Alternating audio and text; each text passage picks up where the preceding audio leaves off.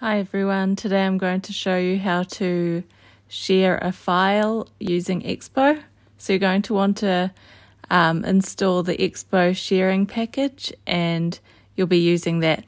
Today I'm going to be working with some existing code that I have done, which is for recording audio, and the reason for that is that it'll give me a file that I can then save somewhere, and I had a few people ask how to actually go about accessing that file, and then from there you can do whatever you want with the saved file.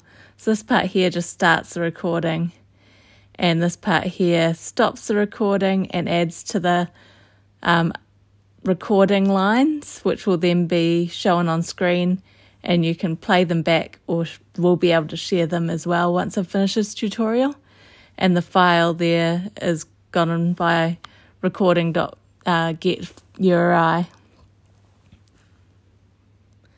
So you're going to want to import sharing from Expo Sharing.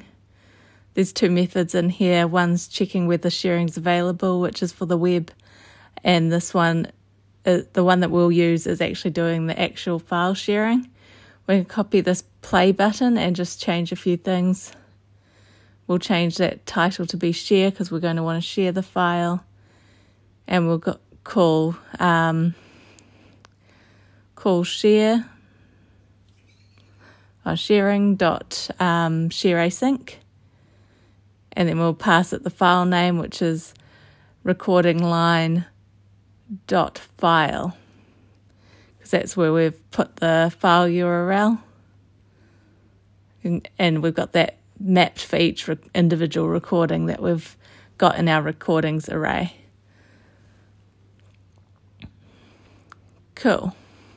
So now we can do a recording, and I'll just be able to record my recording just by clicking this button. And then when I'm finished, I can stop recording and the line will show up with the play option. And so when I click play, it will play. And when I click share, then it's going to give you options for sharing. So I've got a save to files option. I don't have many apps installed as this is a simulator. That's why I'm not getting more options. And from there, I can just say I want to save it on my iPhone. After that, I can go and do whatever I want to with it.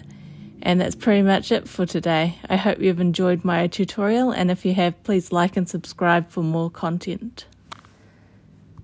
Hi everyone, today I'm going to show you how to